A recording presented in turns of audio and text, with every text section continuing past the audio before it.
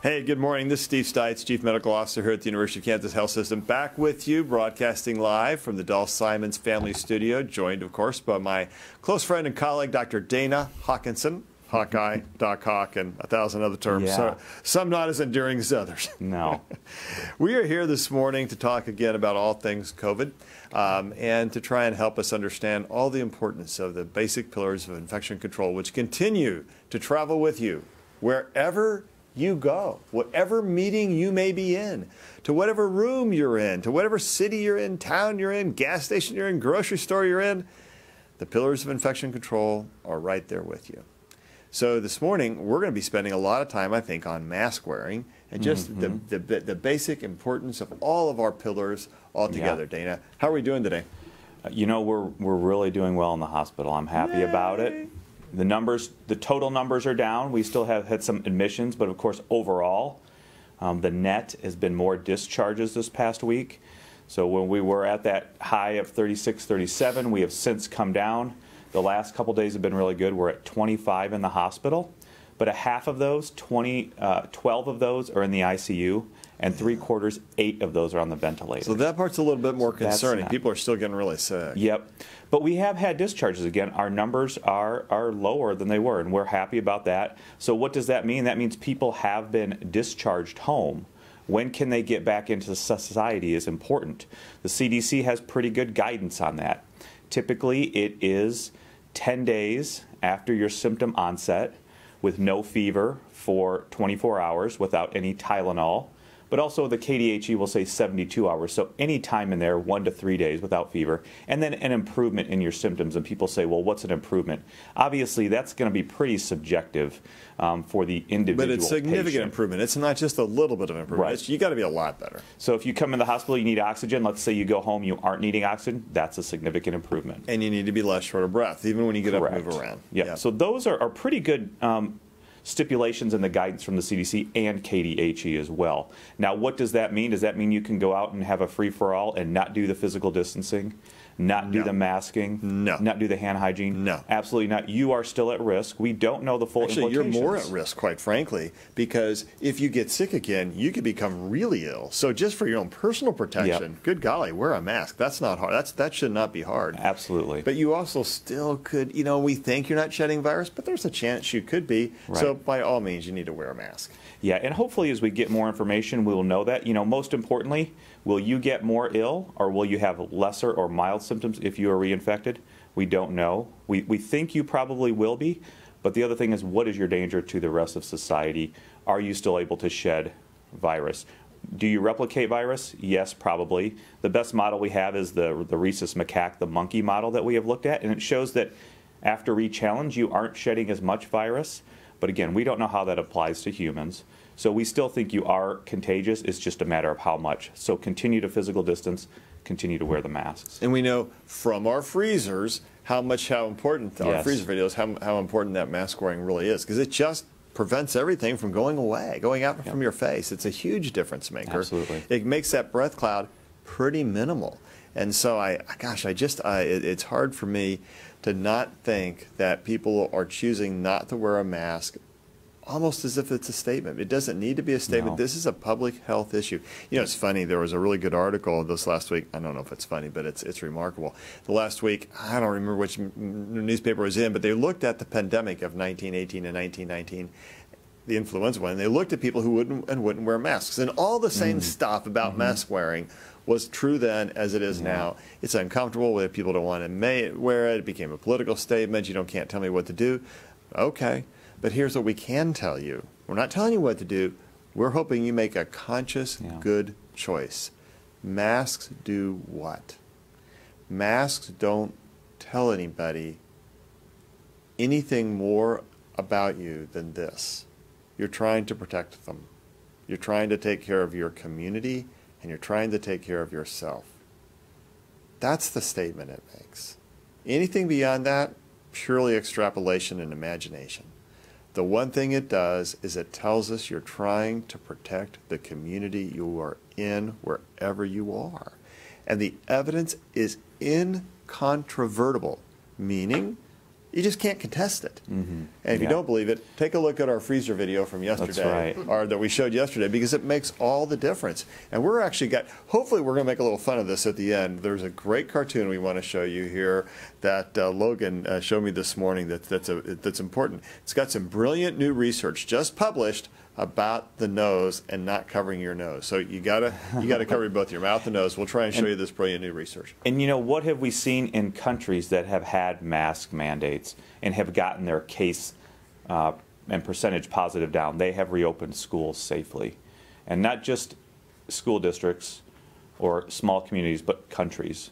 And so if we can do that and avoid the gatherings and stop the spread, we can open up schools safely, because that is getting closer and closer, and those time frames are being pushed back and pushed back. So, you know, I think our freezer video showed yesterday that we create a breath cloud around us. mm-hmm. And that breath cloud sits there for a little bit of time, and then, especially inside a room where there's not a lot of ventilation or a little breeze outside to wipe it away or disperse it, and then all you have to do is think, I'm breathing and I'm moving, and I take another few steps and somebody walks right through my breath cloud. Well, guess what happens? That's where you get exposed. Yeah. Now, if you have a mask on, look at that video and see where the breath cloud is. Oh, wait, there isn't one. And that's what makes a difference. Wearing a mask is about protecting others, and if somebody doesn't have a mask on and you do, and you walk through their breath cloud, you get some protection from that. It's not perfect, but it's better than nothing. So not only should you wear a mask because you're taking care of your community and everybody around you, you should wear a mask because you're also taking care of yourself. Mm-hmm. And then you're less likely to come into the hospital and expose the rest of us. So, you know, do the right thing. Do the right thing. It's not hard. Do the right thing. Wear a mask. Keep your distance. Wash your hands. Cough and sneeze into your elbow. And if you don't feel good, stay home. Those are the basic pillars, and they really do protect us wherever we go. Yep. Whether we're going to the driftless area of Wisconsin, the high mountains of Colorado, or you're going to the grocery store here in Kansas City. Take care of yourself, take care of others, all at the same time. Yeah. All right, so Jill, there may be some questions out there, and I'm wondering if there are. Let's start with our media. Hey, this is Taylor at 41. Good morning, guys. There. I wanted to reach out because I got into another Facebook fight, and I look to you guys to help me, I won't say win those, but at least resolve them. If you would, again, contrast this versus the flu and talk about the distinction between severity, lethality, that kind of thing. That continues to be a narrative that people will push on Facebook about, and really all kinds of social media and in person about, is this really worse than the flu? Is this more lethal than the flu? More people die from the flu, et cetera. And if you would just give us another kind of comparison between the two, especially as we get close to flu season starting. Thanks. You bet, Taylor. Happy to help with that. Well, I think we'll help you win that Facebook fight. Yeah. Dana. Yes. There is absolutely no question that coronavirus, the novel coronavirus, is different than influenza. Do you want to start all about cleanup? Absolutely. And I don't know, you know, as we get farther into this, it either becomes just a lack of knowledge or it's just a denial. So, number one, on both counts, knowledge about influenza. I mean, yes, we hear about influenza because we've grown up with it, we understand it, but do you really understand about the disease? So it is completely different, wholly different. You know, for the one thing, we do have pretty adequate treatment for influenza, and we have vaccination. So vaccination, people say, I don't want to get the vaccine because it'll give me flu. That's absolutely not true. The vaccine doesn't cause influenza. What it does is reduce your risk of getting infected with it and having symptoms, and also progression to critical illness. So we have also seen that the total numbers of flu every year are certainly paled now in comparison to the first few months in the United States alone of influenza, of COVID-19. So that is totally, wholly different. Again, we have adequate therapies. A lot of deaths also with influenza occur because of secondary infection, a secondary pneumonia with a bacteria, either typically staph or strep, rather than just having the inflammatory or immune dysregulation that we see with COVID-19. So they are wholly different. You can look at the numbers just from a few months in the United States alone compared to a whole year or a couple seasons even of influenza. And that's kind of where we start. So Certainly there's more science behind that, but that's just kind of the basic knowledge about influenza versus COVID-19. Yeah, I don't know how you get this point across anymore. It's kind of crazy. So saying that influenza, generally speaking, I'm going to come back to that point, influenza, generally speaking, is just as bad as COVID is like saying the sun comes up in the west. It is just not true. Right. You can think that it's true, and you may still believe in a flat earth, but I'm going to tell you, you're just wrong. Yeah. You are just wrong. And we got a whole lot of patients that you've seen, I've seen, that will agree with just how wrong you are. And I don't know how to convince people outside maybe some numbers. Now, if somebody wants to argue in your Facebook thing that the influenza epidemic of 1917 and 1918 was as bad as COVID, you know what? Okay, that's a pretty good fight. We can go off of that one. That may be true. But that's not what we're talking about. We're talking about routine influenza. And oh, wait, as you said, Dana, we have therapy for influenza, and we have a vaccination. Neither of those things are fully true yet about coronavirus. So it's not the same. Yeah. The number of flu deaths in 1 year is 25,000, and in a really bad year, it may be 40,000. And how many deaths have we had already? We're like 150, 160,000? Come on, guys. That's 4 times more than influenza. It's the same? No, it's not. Yeah. If you think it is, then you're just denying reality, and you think the sun's coming up in the west. And I think just in general, or specifically to our hospital, I'm not sure we've ever had 30 influenza patients in the hospital at one time. Not at one time. No. So there's 17, 20 we may max out, and we don't have 8 of those on a ventilator at any one time. I mean, I've been an ICU physician here between 1990 and when I left the ICU in 2015, so that makes 25 years of doing ICU medicine. We had some bad flu years. Yeah. There was never anything like this. We never shut down a football season or shut down the baseball season or shut down things. Right. And you can say, oh, well, you didn't need to do that. Yeah, we did. Yes, we did. Because have you seen how seriously ill people are from that? I'm still not sure we're going to have a successful football season this year in college or high school or pros. And I don't know. I think it's going to be tricky. And we saw what happened when the Miami Marlins decided to go to a bar together. Right? Come on. That is not what influenza does. And if you think it is, you just let's sit down and have a real eye-to-eye, honest conversation where we're not going to make up the facts. And when we do that, there's absolutely no question that COVID-19 is worse than the flu. I think there's it's more denial than rather access to accurate information at this point in time. Yeah. Okay, well, we hope that helps you win your Facebook war. Thanks, Taylor. Other questions? All right, Jill. Before we go to our list of questions, there's a lot of activity on Facebook around this mask conversation.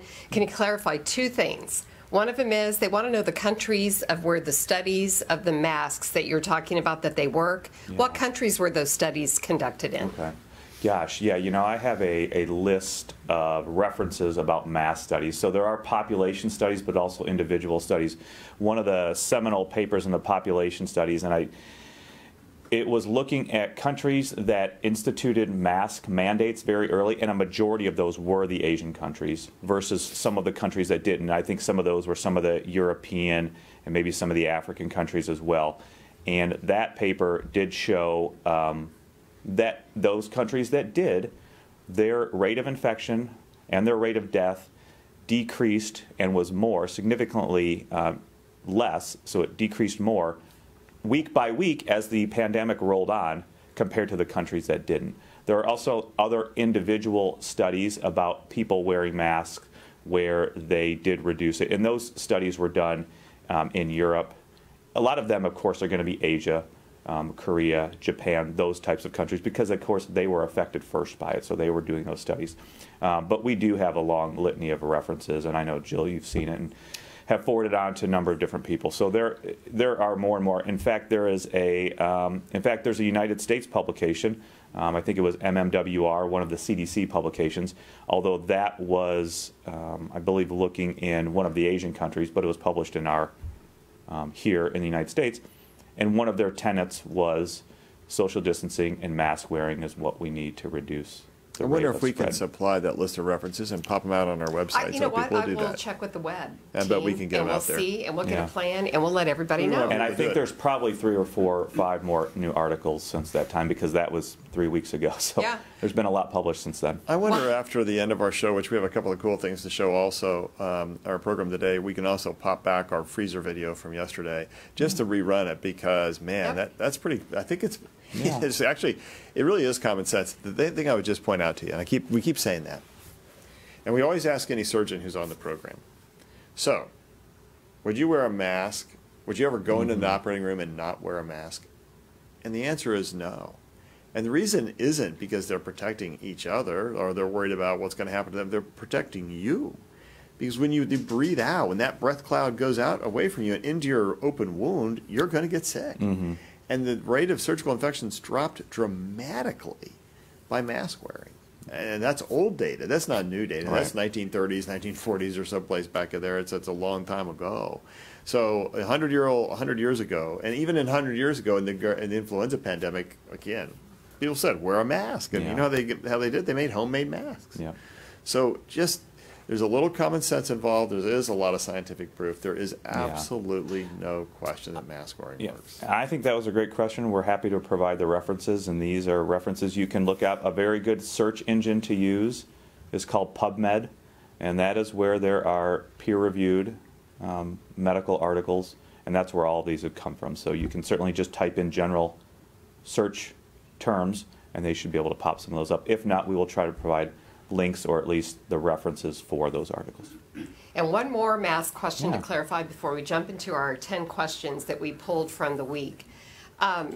There's a lot of questions, several, about if little kids touch their mask, the teachers are telling parents that's worse than wearing a mask at all. Some parents are being told or hearing that mask wearing can suffocate, like the little 2, 3, 4-year-olds. What can you speak to this? Yeah, once again, it's like people just don't want to wear a mask, and so they invent reasons to not do it, and 100%. Then they think, oh, see, this is true. It's like, no, that's not true. Yeah. Or a choking hazard, too. They worry about it being a choking Yeah, well, I think, again, we said it under 2 years old, probably not the right idea, but beginning around 2 and 3, then it becomes the right idea. Yeah, and I think one of the first point there was we have always said, we need hand hygiene. We don't want you to manipulate your mask or touch your face. So that's a valid point. But I think in this case, if you can continue to practice hand hygiene in those classrooms, have hand sanitizer available if you're able to. But it's not worse. Wearing the mask is going to be more important than the manipulation. Because if you touch the mask and you touch a surface, the surfaces don't tend to transmit as well. Right. Plus, touching your finger and waving your finger out does not put the germ into the air. It's your breath cloud that puts it into the air, and that's where the communication of the disease is. So there's no question that masking is more important, and that even though you touch a mask, we don't like it, but it doesn't make it worse than wearing a mask. That is just a wives' tale, old wives' tale. Sorry, that sounds sexist. I shouldn't say. All right, we're going to dive into these questions. The context of the first one is all week we've been talking about more people on the ventilators, and so the question is, what are the underlying conditions that are predictors of more serious illness with COVID-19? Are there? There clearly are a lot of underlying diseases, and it's hard to know. And it's not just the disease; it's how severely you're affected by the disease, and that can include things like diabetes. And clearly, if your A1C is really high versus really low, which is a marker of how well controlled your diabetes is, you're more at risk. And so there's a gradation. If you have COPD or asthma, but your disease is mild, are you more at risk? Yeah, but you're really even more at risk if your disease is severe. Those who have a severe manifestation of any disease are going to be more compromised than those who don't. And so there is a gradation that goes along with that data. Yeah, I agree, absolutely. We know which ones are more higher risk for progressing to critical illness, and that is, as you talked about, diabetes, heart disease, lung disease. Obesity is also another one that leads you to have a higher risk of getting to critical illness and the ventilator as well. So those are the main ones. Is cancer and immune suppression? That is as well. But again, I think to the extent of well, how severe is that disease? Yeah, and if you're in your long-term remission from your cancer, then your cancers, very mild. So I have prostate cancer; it's very mild. I'm supposed to live a very long time, approximately a very long time with it, and I don't think that my level of prostate cancer puts me at an increased risk for COVID-19. However, if somebody has advanced prostate cancer, advanced breast cancer under chemotherapy, et cetera, or radiation therapy, that's a different question. And so I think it's and I think the heart failure patients, that's a different heart transplant or any form of transplant, lupus, rheumatoid arthritis. If you start going on disease modifying therapy, it means you probably have more advanced disease, and if you have more advanced disease, you're going to be more at risk. So really, we could say, well, what's the list? The list is any underlying disease process that's more advanced. It's going to make you more compromised because your immune system isn't right in those situations. Right, and to be clear, I have a patient upstairs right now I'm treating on the ventilator. No obesity, no diabetes, disease. Yep. Not the age is not old, not elderly, so. It happens. One thing we should do next week is we have pretty good data and a nice presentation on the deaths here at KU. And I think we need to show that. We need to show what their diseases look like. We need to talk about their age distribution. So let's plan to do that next week. We've got a nice slide set. And we'll talk about who has died at the University of Kansas. And one of these times we'll get back what the CMO's calls. And I think you're going to hear the same message coming from everywhere. All right. This next question is in the context of going out, being around people. What is the definition of high exposure, low exposure? Do I need to quarantine after visits with both? Yeah. I think that's up your alley there, ID Great Doc. question. The second question is the easiest, and the answer is yes. And this is because we know, and there's just been a new JAMA, Journal of the American Medical Association study, that looked at a group from Korea. So Korea did a very good job of identifying contacts and placing all those contacts into a center. So they have a very good data and very good cohort of these patients where they had 300 people, 100 or so of those didn't have any symptoms when they went into the treatment center. Overall, by the end of the study, by the end of 2 or 3 weeks, 90 people, 30% of those people had no symptoms whatsoever. So that's the problem. So it's hard to really define high exposure versus low exposure because we don't always know who has it. Obviously, if you know somebody who's sick and you're within 6 feet, 3 feet, no mask, that's a very high exposure. But otherwise, low exposure, certainly we can reduce exposure as much as possible, and that is by distancing and both parties wearing a mask. So it's kind of hard to define that. Certainly in the healthcare setting, we can define that a little bit easier because we define it by the patient and the healthcare provider. Were both parties wearing a mask? Was there source control? In general, for contact tracing and things of that nature, there's not really a high exposure versus low exposure, especially, again, if you don't know somebody's ill. If you are in an area, especially an indoor area, and you are with a lot of people, and there are no masks, that would be essentially a high exposure. But you could still be with just one other person and you aren't wearing masks. That could be a high exposure as well. And so I think it really depends on, again, the distancing and the mask wearing to really define exposure, high exposure, low exposure. But you can have a very high exposure with one other person that you're having a conversation with if you aren't distancing, if you aren't wearing the masks. All right, next question. What happens to our bubbles when school starts? Our bubbles change, I think, and they collide with other bubbles, and that's really one of the challenges of being back in school is that the bubble you may have been able to construct by keeping yourself safe and keeping your family out of contact with other families is going to be disrupted. And that's what scares people, I think, about going back to school, and I don't think we really know how successful that's going to be. How do you manage it? The thing you do is what we talk about every day. You make sure your kids wear a mask when they're at school. And there's that video from Georgia when this kids actually got suspended. I'm not quite sure about that, but they were taking the video of the kids walking in a crowded hallway together, and they're all, typical high school hallway. Everybody's crowded, and nobody had a mask on. It looked like it was 2019 almost. And you look at that and you think, you see that's where you get more risk put out there. But if people will wear a mask and they try to socially distance, and the school's been really thoughtful, I think you can accomplish a higher degree of safety. Is it the same as having your bubble at home? Absolutely not. It is not the same.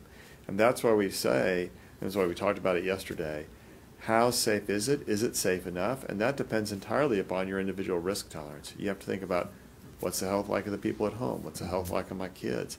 Can I have you safely go in and interact with those other bubbles? And what's the downside if you don't go to school? Does your child go at risk for depression and other things, and social isolation and anxiety? So those are the things as parents that we have to weigh, and then we have to do our best to determine whether or not it's right for our kids to go to school. There is no medically absolute right or absolute wrong answer. It's a balance of risk that each person has to personally handle on their own. And I think that's part of the personal responsibility, Dana. Yeah, absolutely. We know the bubbles are going to increase. Those children do interact with each other. And this kind of does go also back to the exposure and risk. So the other part to the exposure is time and proximity to the patient. So not all of the children in the school are going to be close to all the other children. It's going to be hard to know who is a close contact of that children. So you have to assume that that bubble is going to expand. And unfortunately, you don't have control over who that bubble expands with and to what extent. And so that's really the big issue here. And that's why it kind of goes back to personal preference. But of course, we know there is a tragedy of kids not in school. There are reports about children not being able to get their lunches and get those needed meals, but also those mandatory reporters not being able to identify abuse, and other even, not even in schools, but the social workers and the caseworkers for the cities or the communities unable to check up on those high-risk kids. And I think the mental health of children. I mean, all those things pour into this equation that every family has to have a discussion about and try to weigh.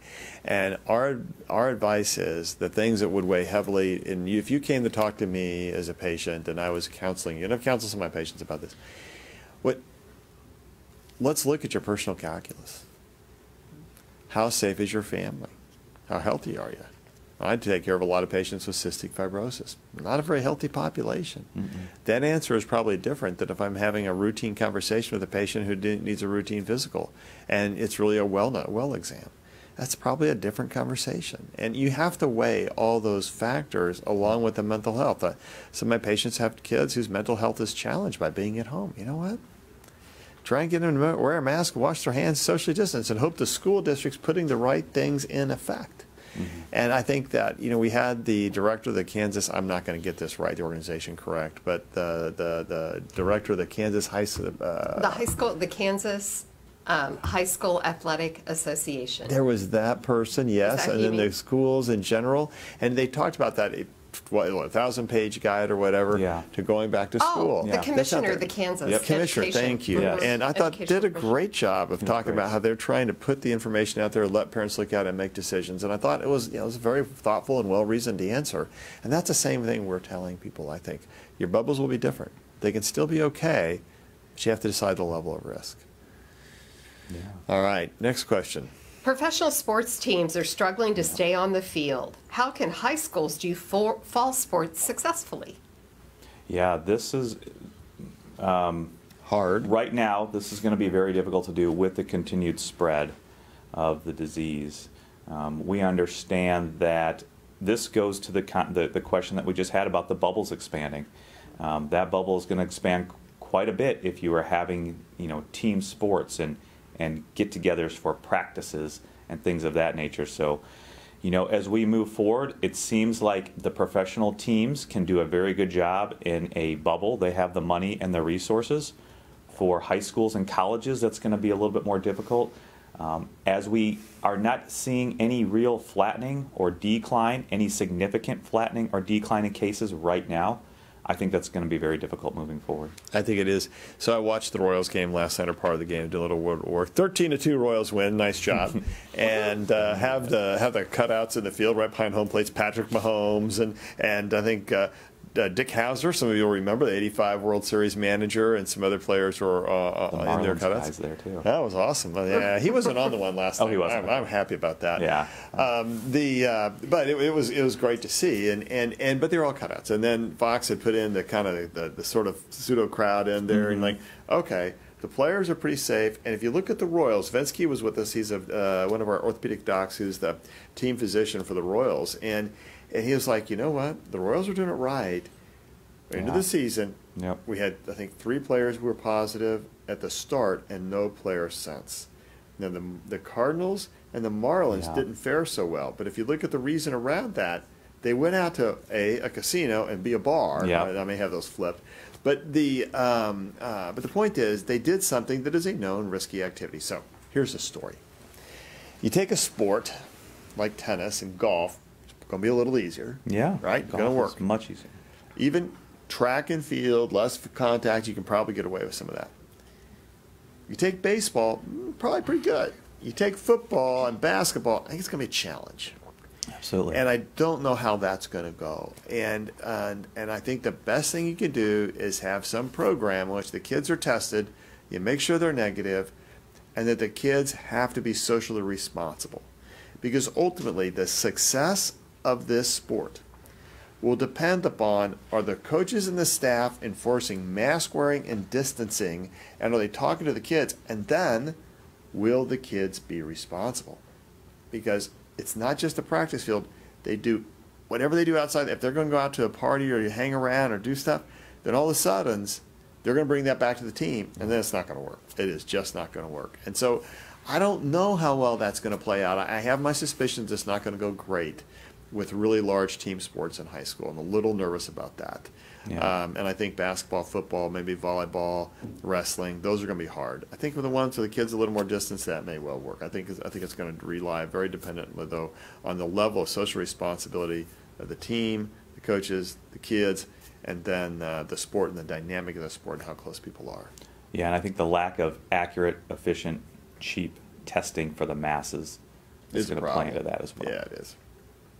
Okay, headaches, fever, trouble breathing were the frequent symptoms early on. What are the most common symptoms now? Yeah, that's great. You know, looking back on the reports, everybody in China in those initial reports had fever, cough, shortness of breath. And if you didn't have it, then you didn't have it. Yeah. Absolutely. Whoops. We They know missed a lot that's of not patients. true. They missed a lot of people. And I think the disease was so widespread there with a lot of asymptomatic that they were just overwhelmed. They just were unable to understand that. Certainly we have a lot more information now. So certainly the initial symptoms, fever, cough, shortness of breath, well, we find out now that, you know, maybe 70-75% of people have fever. A little bit less than that, maybe 65 to 75% have this shortness of breath or cough. So you're looking at a lot of other symptoms, and we've called these atypical symptoms. Now there are some typical symptoms of other cough and cold, such as sore throat. I don't really think so much runny nose, but certainly sore throat. Now runny nose could still happen, but there are other atypical symptoms, nausea, vomiting. We have seen one of the most remarkable ones. 30 to 40% of people probably get this, and that's loss of taste or smell as well. So those can be some of the more atypical symptoms, again, along with the shortness of breath, cough and fever. And we're still learning more, but those are going to be the most common ones. Of course, muscle aches and malaise or just feeling bad or fatigued is going to be the other two big ones. And I think GI symptoms are also out there. Diarrhea and abdominal pain can also be presenting features. And as you've said, sometimes, remember, you don't have symptoms, right? There's a lot of asymptomatic transmission or mildly symptomatic. And I think what we really have to remember is that it's still a coronavirus. So everything we just described can be true about the normal coronavirus. Yeah. You know, how many times your cold actually start with a little bit of loose stools, and then a few days later, all of a sudden you got a runny nose, or you got a sniffles, and you got a sore throat. What do you have? Well, you had coronavirus. Normal, old-fashioned coronavirus, the one we would all long to get, as opposed to COVID, the one that causes COVID-19. So it's true that pretty much any symptom can be a manifestation, but some are much more common, as you've just reviewed. Okay, this next question is in the context of the people that are between the asymptomatic and hospitalized. There's a good number that are home and they don't feel well. How long do the debilitating COVID symptoms last? Is this forever?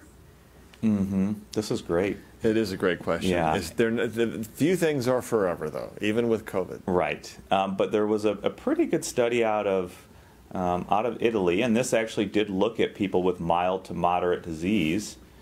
and it showed that you can have some of these symptoms up to 60 days, and I'm sure it can progress even longer than that.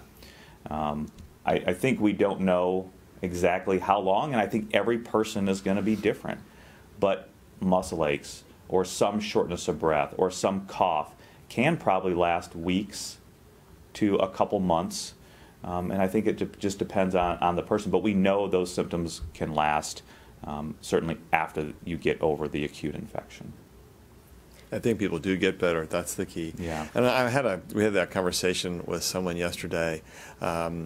You know, influenza can often make you feel sick for 3 to 6 months. If you have severe influenza, even without being in the ICU, and if you get in the ICU, the recovery can be 6 to 12 months. But that's ICU critical illness.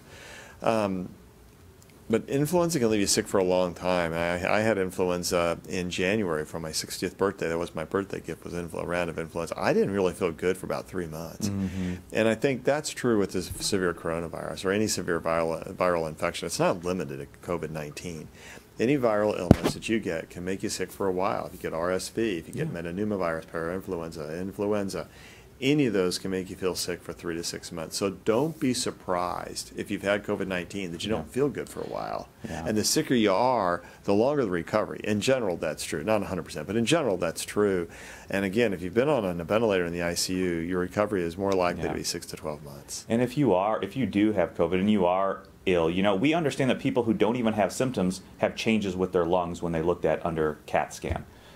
If you have that inflammatory process going on, you are probably not going to be having good air exchange anyways, and so you're probably going to be short of breath. We know that for regular cough and cold, the regular coronaviruses, the metapneumovirus, the rhinovirus, you can have cough for 2 or 3 weeks later. So up to 6 to 8 weeks later. How many chronic coughs do I see in the clinic in which the real answer was, well, I had a cold a little while ago. Well, okay, give yourself 12 weeks, come back if the cough. And people want that to go right away. They think they should just be better like that. That's just not how it works. And we can all want that. But that is not how it works, and you may stay sick for quite a while, so don't be frustrated by that as long as you're continuing to get better. And one of the comments we hear a lot is, well, I don't really feel better. Okay, well, how do you feel compared to 2 weeks ago? Well, I'm better than that. Okay, well, you're getting better. You're just not going to notice it all at once, and that's frustrating to folks. They want to be better all at once. They want to be through it. They want to be normal. As long as your ship is steering in the direction of improvement and you're continuing to show improvement over time, you're sailing the right way, and that means you'll eventually get there. But it can take 3 to 6 months. Next question. How soon after feeling symptoms should I get a test? Yeah, great question. Sooner is better than later. I agree, 100%. So we understand that you probably are producing or replicating the most virus 1 to 2 days prior to symptoms and 1 to 2 days after symptoms start. So after that, for most people, the viral replication will start to go down. So you will probably have the highest chance of having an accurate diagnosis probably as soon as your symptoms start, certainly within a day. That doesn't mean that if you were tested 4 or 5 days later, it wouldn't be positive. But I think more for your knowledge and for the safety of others around you, it's probably best to get a test as soon as you start having symptoms. Time for one more question, I think, Jill. Okay, how accurate are rapid COVID-19 tests? And we have people asking about saliva tests, too. Yeah. You know, we talked about this yesterday, Dan, and I think we said that the nasal swab is still the gold standard until we get a little bit further along. We still have to say that's the gold standard. But when you're doing mass testing, we're using the salival test in Lawrence, and I think that a lot of the sports team are using it as a screening tool. It's still pretty darn accurate. We're going to have a whole session devoted to that in the next week or so, because I keep making a lot of promises about the next week or so, Jill. So we've been That's all right. That's right. There's a long I'm rolling list. with you, no problem. I know, a long list.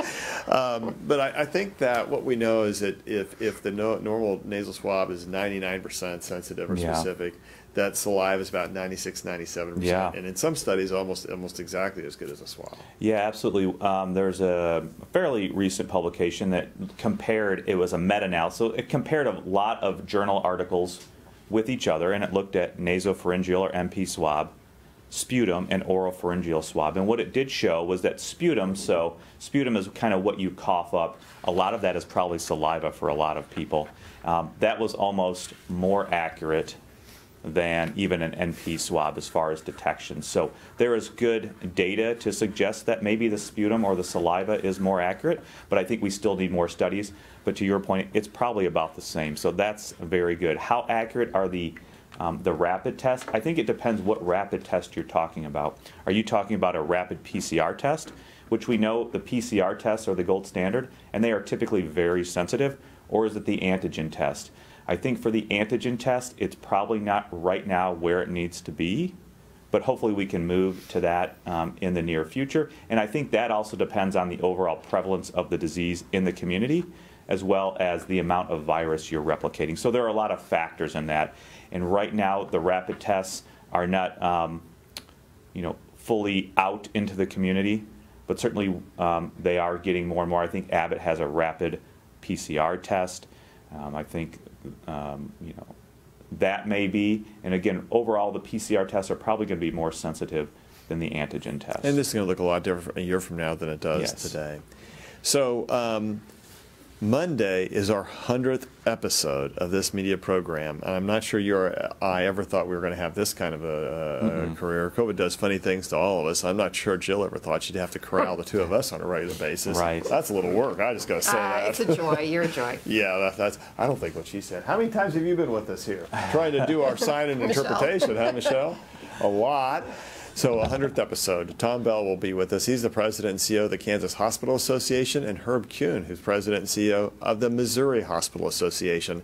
I think that's going to be a lot of fun. What a great conversation, great folks. I got a bunch of wrap-up points. What do you got?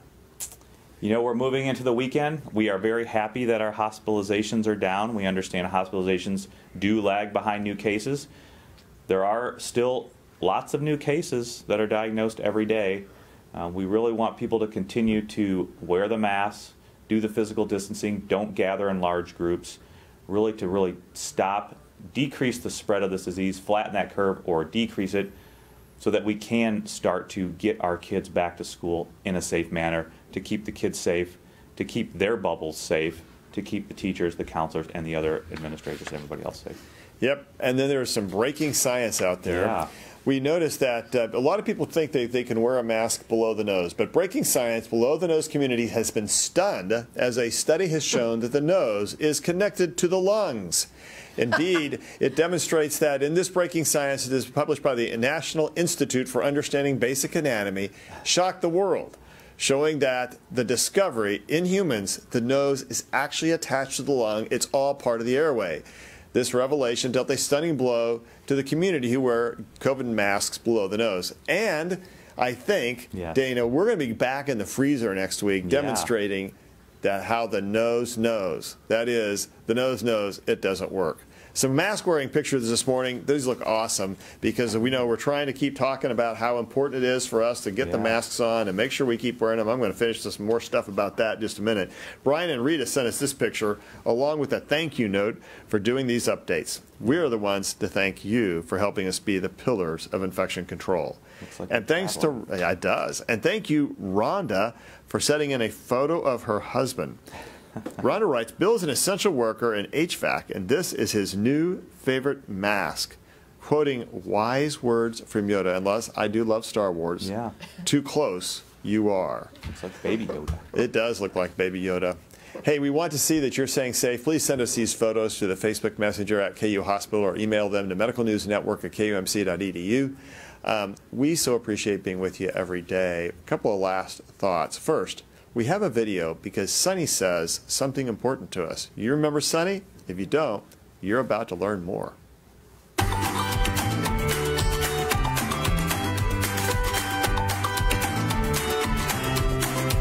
Hi friends, I'm Sunnye, and Sunnye says to keep your distance and stay 6 feet apart. Practice by playing games 6 feet away, so you know what it looks like. I got ya! Try noodle tag. Gotcha!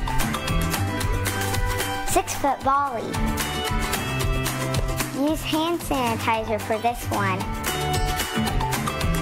Bust a rhyme. Cat. Mat. Stand 6 feet apart in a circle. Pick a word and start a rhyme chain. Fat. Nat. Hat. If you get stuck, it's 5 jumping jacks. 4.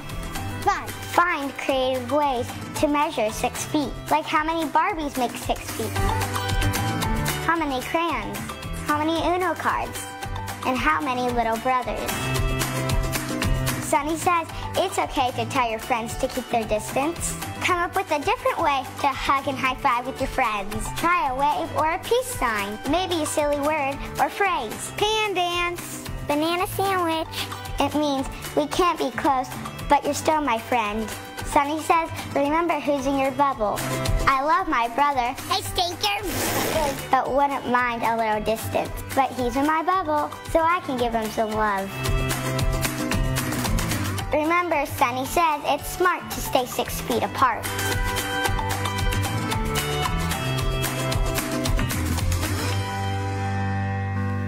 And for all of us Trekkies out there, it's live long and prosper. Just saying, that's the right way to do it. Hey, we're going to remind you about this mask. We got our mask we did a show from the freezer last time, and I just want to remind us all that whereas we have a lot of freedom in this country, which is a marvelous thing, and travel a lot of places and go fly fishing in great spots and not have to worry about, you know, freedom is awesome. Right. But it's not absolute freedom. It's freedom with responsibility. You can't drive 100 miles an hour down a crowded street because you could hurt somebody. You can't catch a building on fire because you could hurt somebody. It's freedom with responsibility. Wearing a mask right now in this pandemic, it's our responsibility to each other to keep our communities safe. Think about it like that. And until we see you next week, remember there's still no place like home. Wear a mask and watch this video. We're back in the freezer. I'm here with good old friend Doc Hawk. Hi. How are you? It's cold. It is cold. This is our cool tape measure. What does it show us? 6 feet. Let's see how far our breath goes. That was a big breath. It's going 6 feet. It's getting here. Now on normal breath, we were just talking, probably about 3 feet. There's the tape measure just to be showing you how far it goes. Now we're going to put a mask on. Let's see what happens. Can we keep each other safer? Let's take our deep breath. Man, I just saw a little breath go out a couple of inches. How about you? Yep, not too far at all. All right, a couple of easy breaths. Even just talking, nothing. Nothing's going on. Once again, masks keep you safe. But let's see what happens when we put on a cloth mask. Shall we take a deep breath and try it again? I don't know about you, but my glass is totally fogged up. I just get fogged. Yeah, I don't see the breath either. Pretty awesome. Let's see what happens when we try it with a face shield. Face shield on. Where does my breath go? Uh-oh, I'm seeing a little more coming out. Dana, how about you? I think it's coming out below. That's the problem with the face shield. It just goes down, still gets into the air. And when you stand here and you breathe, pretty soon, I create a little breath cloud all around me. And then other people walk through my breath cloud. That's why masking is so important, because Doc Hawk, he doesn't create the breath cloud with the Chiefs mask on. Nothing. It's awesome. So you know how to stay safe? Do the thing we've been doing in the operating room for generations. It helps keep you safe there. It helps keep you safe on the streets and in your home and everywhere you go. Wash your hands. Keep your distance. 6 feet, there it is. Make sure you wear a mask. Keep yourself safe. Keep your family safe. Keep all of us safe. We can do it together.